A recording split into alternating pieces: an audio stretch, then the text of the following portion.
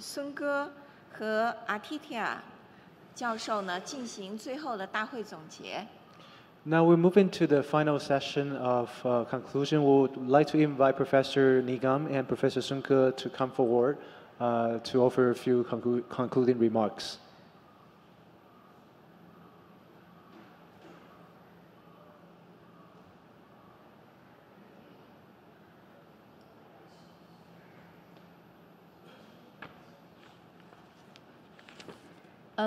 我想大家都很累了，所以我会尽量快的简洁的传达我想表述的一些看法。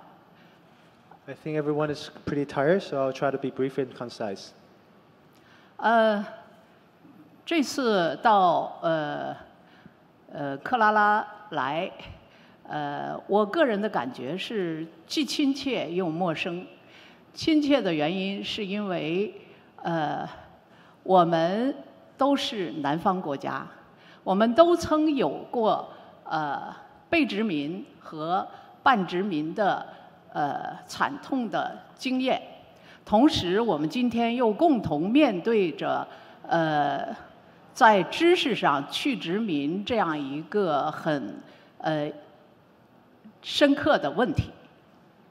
但是觉得陌生，是因为印度的历史有它的丰富性和多样性，而且有它自身的逻辑，而这一切对于我们来说是不能够用我们在中国社会生活的经验直接去套用和解释的，当然更不能够使用后殖民的理论去理解。I'm very happy to be here in Kerala. We feel both intimately connected to this place, but also unfamiliar about this place for various reasons. We feel intimately connected to it because India, like China, were semi-colonial or colonized spaces, and we also share the same challenge to intellectually decolonize ourselves. At the same time, we also feel quite alienated or unfamiliar with this place because of the diversity and richness of Indian culture, as well as its own inner logic of social process, which cannot be adequately understood by us from the outside. Of course, nor can it be understood adequately or explained adequately by postcolonial theory. 我们这些来自中国大陆和台湾的学者，非常感谢在座的各位印度学者。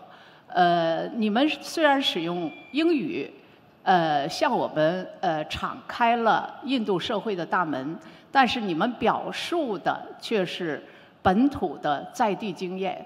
这样，我们感觉到我们已经开始接近印度社会非常丰富的。非常诱人的这样的一个丰富的宝藏。We want to thank especially Indian scholars for introducing your own culture and local experiences to us in English, because by doing so, we are able to get in touch with the richness and diversity of the Indian society. 我一直有一个想法。一个学术讨论会成功的标志，就是带走的问题比带来的问题更多。在这个意义上，我认为这一次的学术讨论会是成功的，因为我们回去的时候会带走更多的疑问，而不是答案。I tend to think that to value the success of a conference depends on how many questions you have generated in the end of it, rather than the questions you brought to it. In this sense, in this regard, I think this conference is quite a success because by the time we're leaving, I think we already have a lot more questions than we have come with. 我听完了这2天的报告之后呢，也产生了很多疑问。那么，请允许我简短的在已有的。已经很多的问题上再增加一些问题，希望我们能够在以后的交流当中进一步的推进它。Below, I want to offer a few questions that I have. I know there's been a lot of questions on the table, but I just want to add a couple more to us. so that we can advance these questions in the future communications. 首先，我想谈一个我个人的感想，就是去殖民的知识和后殖民的知识，它们之间到底有什么样的差异？ First, I want to begin by reflecting on this question. What is the differences between post-colonial knowledge and decolonizing knowledge? 我认为至少有3个方面，能使我们的讨论区别于后殖民理论的知识生产。第一个方面就是后殖民的知识呢，它是以殖民主义框架中的背叛为前提的，尽管它具有批判性，但是它不会超越殖民主义知识生产的那个基本的框架，因此它缺少真正意义上的主体建构。 I think there are 3 aspects that can differentiate our intellectual production here from the post-colonial scholarship. The first one is the aspect of betrayal, because much of the post-colonial theory or discussion is based upon an understanding of colonialism. Despite its critical nature, it does not oversee the parameters of colonialism. 但是去殖民的知识在认识论上是以重建自我为前提的，因此它并不受制于殖民主义的知识生产。 也不受制于后殖民知识的批判方式。In contrast, decolonizing knowledge has an aim at reconstruction of the self. In this sense, it is not restrained by either the colonial mentality or frame of knowledge, nor the post-colonial frame of knowledge. 第2个特点是去殖民的知识生产和 后殖民的知识生产都以反对本质主义作为自己的认识论，但是去殖民的知识，它更勇敢地强调反本质主义的特殊性，而后殖民知识是不能够理直气壮地去强调特殊性的。Both post-colonial knowledge formations and decolonizing knowledge formations are against essentialism, but one difference between them is that decolonizing knowledge formations wanted to emphasize the specificities of its anti-essentialism, whereas post-colonial theory or knowledge formations would not be able to do so. 第3个特点是后殖民的知识在认识论上最终 将导致对同一性的追求，而去殖民的知识生产，由于它追求多样化的非实体性的、非本质主义的特殊性，因此它最终的目标是建立各种特殊性之间的关联，这也是我们这次会议的一个基调。 Another difference between post-colonial and decolonizing knowledge formations is this: the former, the post-colonial formation, tends to pursue sameness or similarity, whereas decolonizing formations wanted to emphasize plurality, the non-substantive being of singularities, and particularly to emphasize the relationship between different singularities. 刚才我讨论的是我们希望获得的去殖民知识生产的认识论自觉的问题。当然，这还只是我最初步的想法。我很希望能和在座的各位在今后进一步推进在理论上的对这个问题的思考。 What I said just now has a lot to do with the sort of epistemological self-awareness of decolonizing knowledge formations. We still have a lot of grounds to cover, especially in theoretical terms, about how this particular intellectual trajectory is going to lead to. 我想讨论的第2个认识论的问题就是历史对于我们来说，它究竟具有什么意义？这次会议上，无论是使用什么语言的学者，我们都面对的是我们各自的历史。那么，这次会议得出的一个初步的成果，就在于我们通过翻译这样一种形式，重新定位了进入历史这样一种过程的性质。用梁志平教授的表述来说，那就是当我们进入我们自己历史的时候，实际上我们进入的是一个翻译的过程。Another point I want to mention here is that I think this conference has crystallized the question of history to us, particularly how we enter our own history, given the fact that we are using different languages. I think the initial product of this conference is that we now realize fairly vividly when we are entering the discussion of history, especially the specific histories that we share or do not share, we are already entering the phase of translation.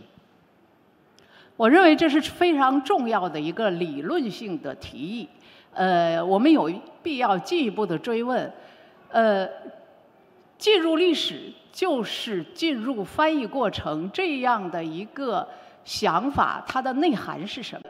演变，我们不能轻易的断言，我们今天的生活经验和我们今天使用的概念，可以直接的去解释那一段历史，哪怕它属于我们。I think there's also a theoretical proposition that I would like to offer by saying that encountering or facing our history is a process of translation. What I mean by that is, I think if we understand to encounter history means a process of translation, it means that this history has already become an other to ourselves. We cannot assume that given the fact that we are using the same language and living in the same history, that we are capable of adequately explaining what happened in the past. 在这种情况下，我们最需要警惕的就是以当下为中心的话语霸权，因为历史已经不能够直接对我们进行回应，因此呢，我们可以很轻易的去重新建构历史，甚至宰割历史，而这就意味着我们没有进入那个翻译过程。This also means we need to be especially cautious in thinking about history, because one thing that we need to be especially careful about thinking of history is that there is a sense of hegemony of the presentism. The presentist hegemony, in a certain sense, dominated what history means to us. So unless we have certain sense of awareness of the translation process in encountering history, then we are very likely to slide into this hegemony of the presentism. 以完全同样的逻辑，我们也可以进入他人同时代的他人的社会现实。比如说，我们这次来尝试着进入同时代印度的语境，在这里我们遭遇到了各种陌生的问题。By the same logic, we can also understand entering the other social reality or the realities of the other people is also a process of translation. 我们遇到了，比如说这个戴维卡在报告中讲到的这个克拉拉他的现实需要建立新的解释的模式。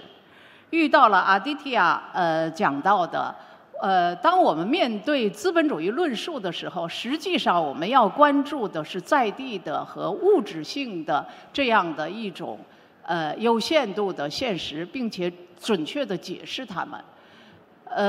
比如说像尼维嘎讲到的弗洛伊德的精神分析。如何在印度被转化为另外一种解释的这样的一个过程，还比如说阿萨里，讲到的伊斯兰和民族主义的复杂关系。所有这些论述对于我们来说都是不能轻易简化的很重要的特殊性经验，我们会用我们的方式尽可能的谨慎的去理解和进入它。For instance, in this conference, we have encountered quite a few different discussions. For instance, Devika's discussion of the need for developing a new mode of explanation to understand the conditions in Kalada, or Aditya's discussion of the importance of the local configurations of materiality for understanding the possibility or impossibility of a non-capitalist mode of being, or Nivedita's discussion of the translation or transformation of Freudian psychoanalysis in India, or this other discussion about the connection between Islam and nationalism. All of these instances tells us that we cannot simplify any of these complex singularities, and we will try not to do so in our approach to them. 我相信对于在座的各位印度同行来说，我们这些中国人也带来了一些陌生的问题。那么现在呢，我想利用下面剩下的一点时间呢，对于我们带来的问题里的一部分进行一些具体的说明。So I think it would be the same for Indian scholars. When they hear our presentations, they might find a lot of questions that we propose here are fairly alienating or alien. So what I'm going to do in the following time is to sort of open up some of the, or unpack some of the questions that we have brought over. 这2天里边被讨论的比较多的问题呢，我认为有2个，一个呢是关于民族主义的问题，另一个呢是关于现代国家想象的问题。我想先就第一个问题做一点补充，就是怎么去理解中国的民族主义。I think there are 2 major questions that have been addressed in the last 2 days. One of them is nationalism. The other is the imagination of modern nation state. And I want to begin by tacking on the first question.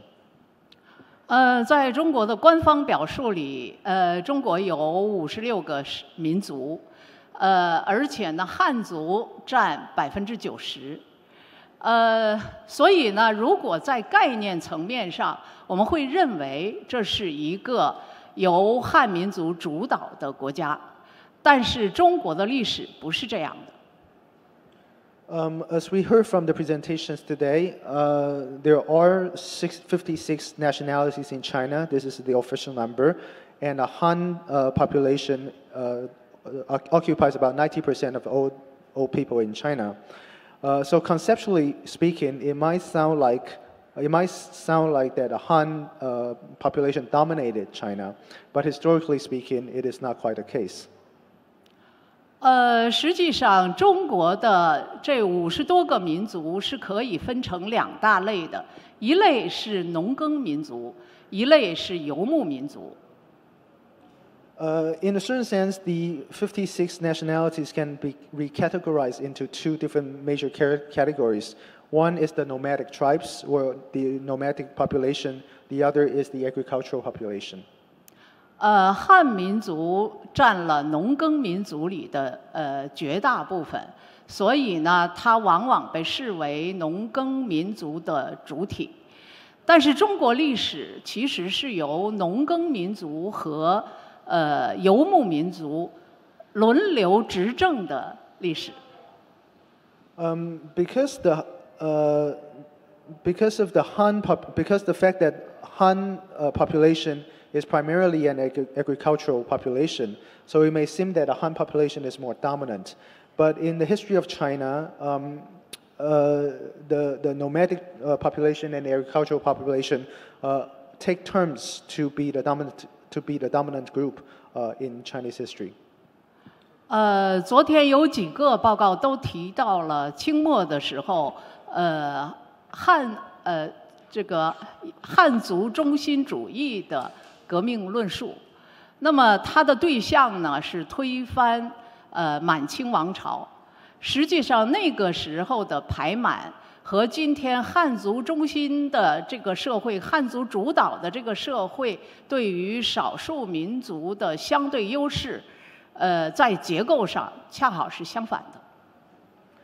Two presentations yesterday talked about the Han-centered nationalism in Han-centered nationalist revolutionary discourses, particularly this idea of the anti-Manchu revolution. But the conditions of the minorities then, and that is the Manchu, and the conditions of minorities today, is very different.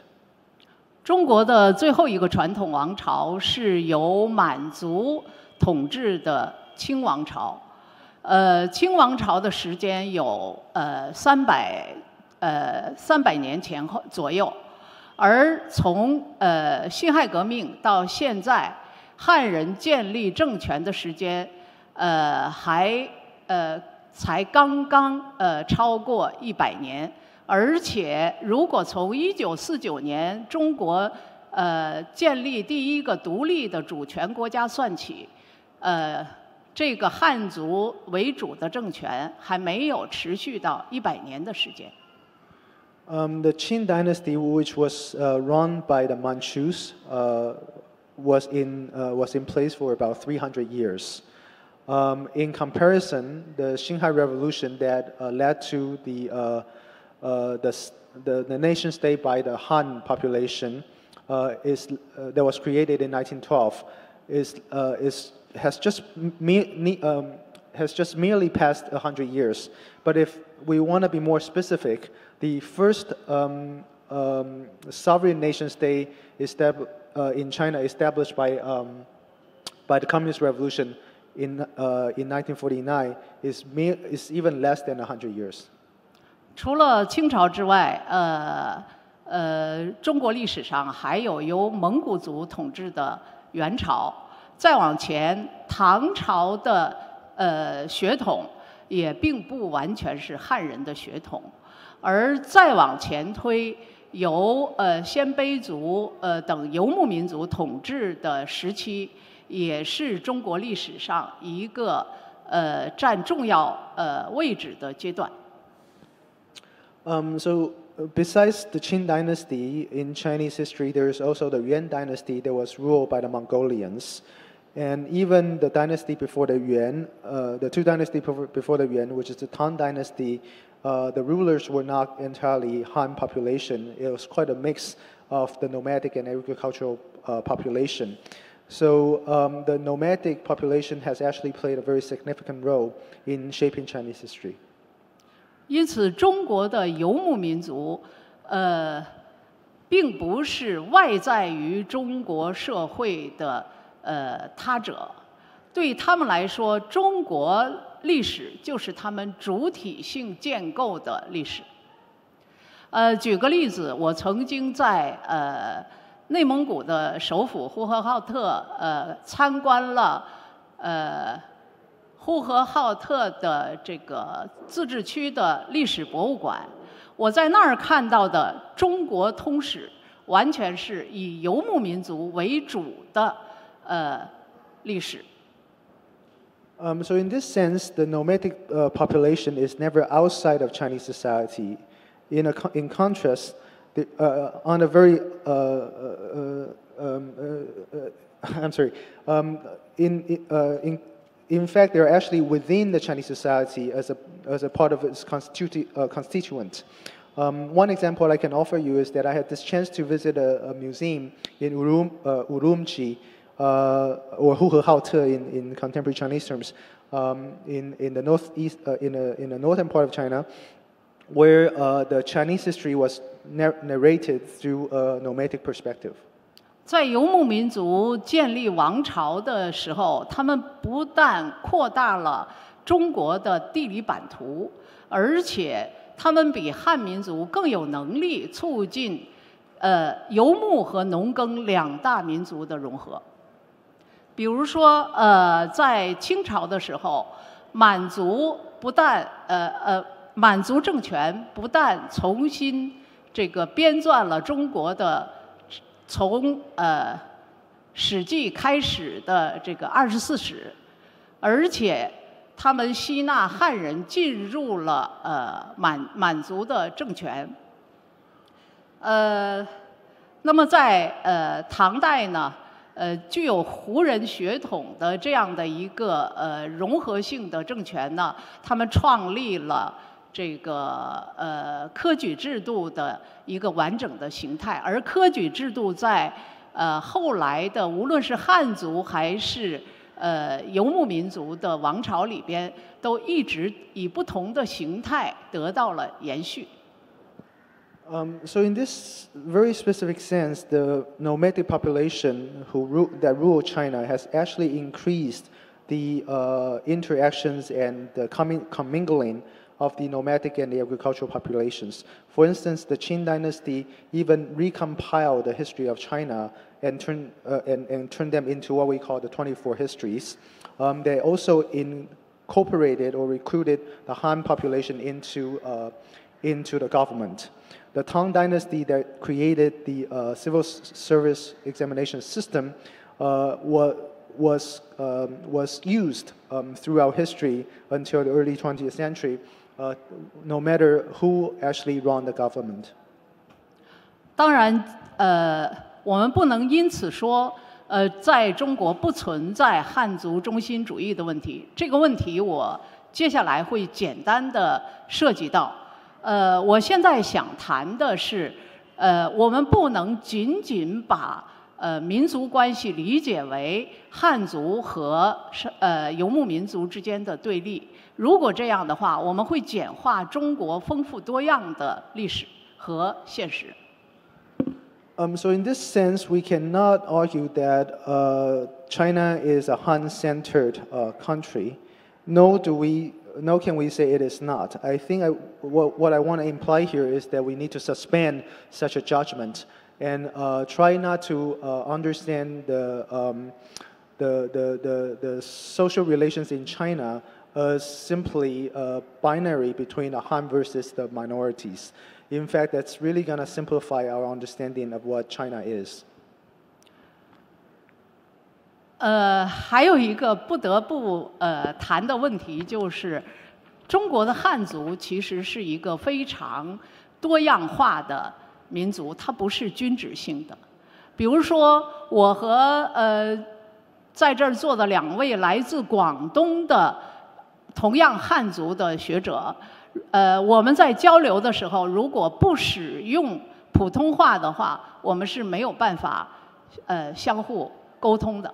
他们讲起广东话来，对我来说，那是比英语还要困难的一门语言。Another point that we need to know is that the Han population in China is actually fairly diverse. It is not a homogeneous group. For instance, we have 2 colleagues from China here from southern China, the Guangdong province. They speak the Cantonese language.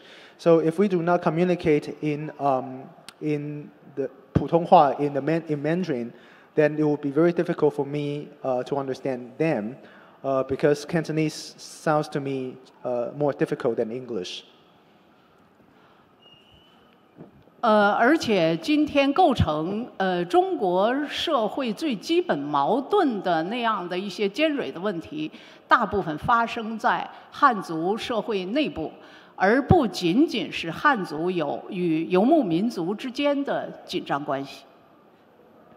Moreover, the kind of social conflicts that we see in China today are mostly constituted within the Han population, and much less so between the Han and the minorities. 当然，我还要简单的批判一下汉族中心主义的问题。我觉得至少有2个方面是我们作为汉族人必须加以自省的问题。第一个方面就是在现实当中，今天的中国国家政权是以汉族为主的国家政权。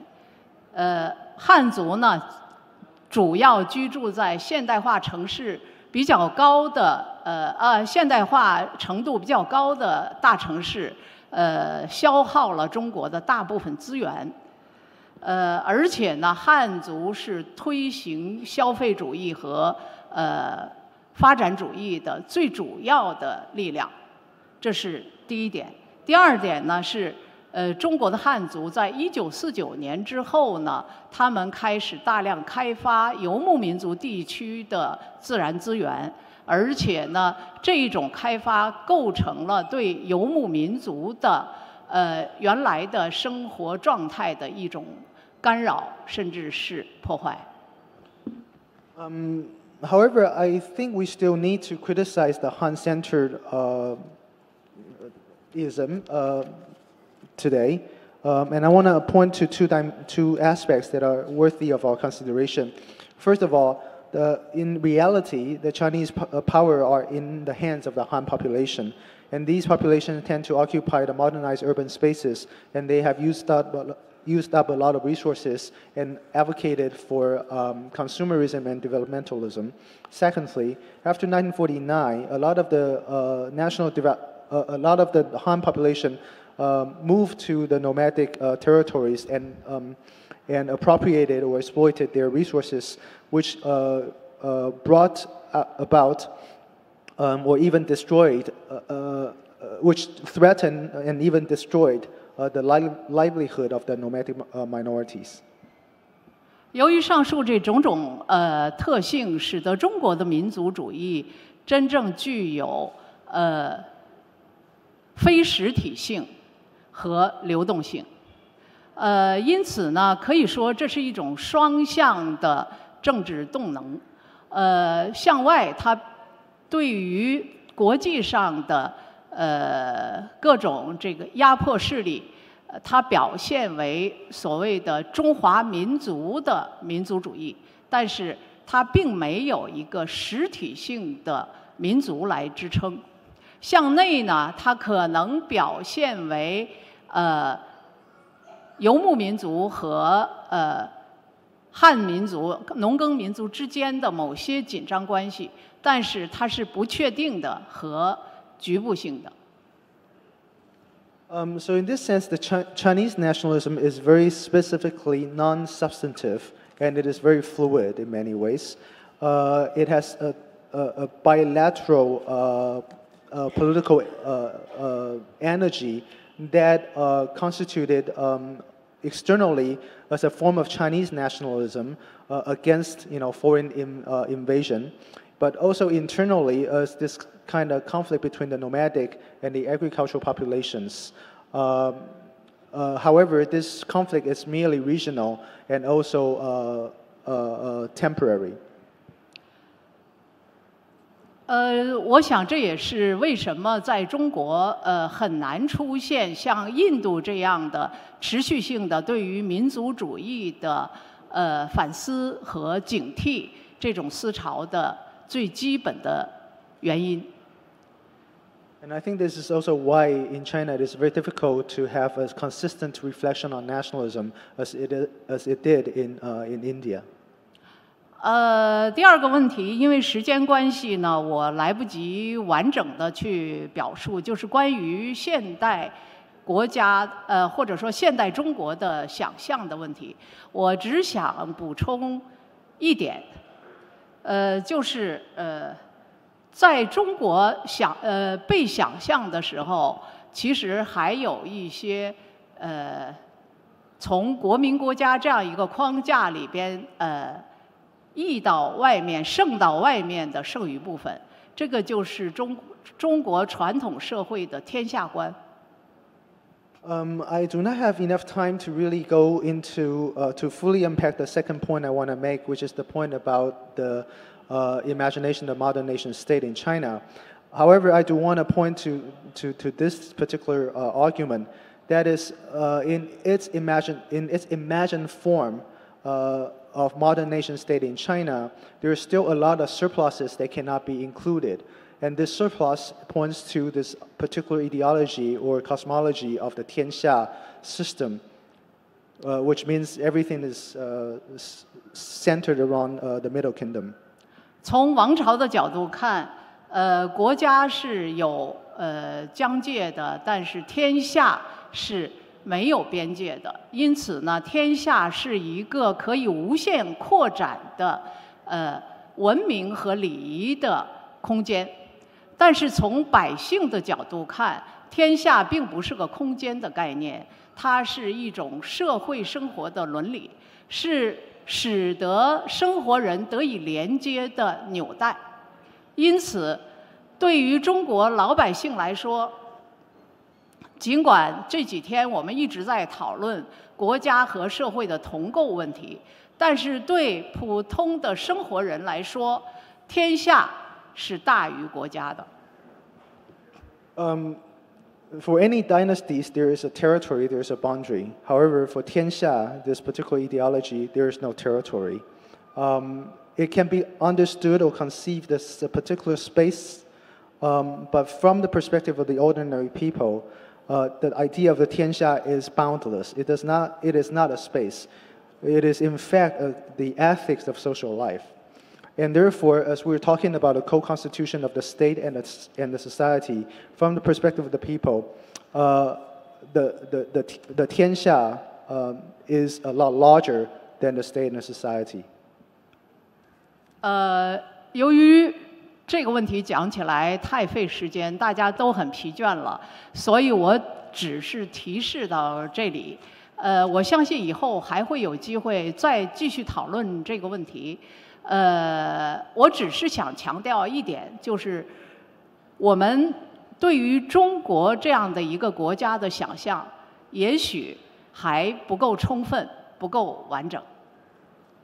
I know everybody's tired, so I wouldn't be able to fully unpack this point, but I think it's sufficient to leave it as it is. I just wanted to say, based on this particular observation, that perhaps our imagination of Chinese as a modern nation state is still unfinished and perhaps incomplete. 感谢3位翻译这2天的辛勤劳动。对于我们来说，你们的工作让我们意识到了彼此之间都有很多不能进入英语的剩余的部分。我们会带走这些剩余的部分，让它在我们今后的知识生活里边继续发酵，继续成长。谢谢大家。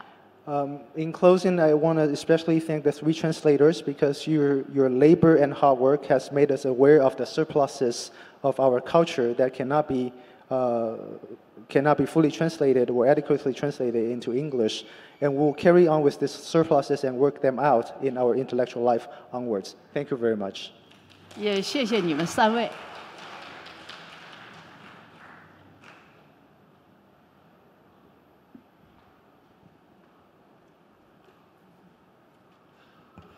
Well, it's been a long 2 days, and I don't think I have anything to add. Professor Sunge's laid out in fairly detailed manner the number of concerns that have emerged over the last 2 days, questions where serious communication or conversation amongst us has, I think, taken some, it's begun at least, taken a few steps. And there are obviously areas where divergent histories, divergent experiences. I can see, for example, on the question of nationalism, there is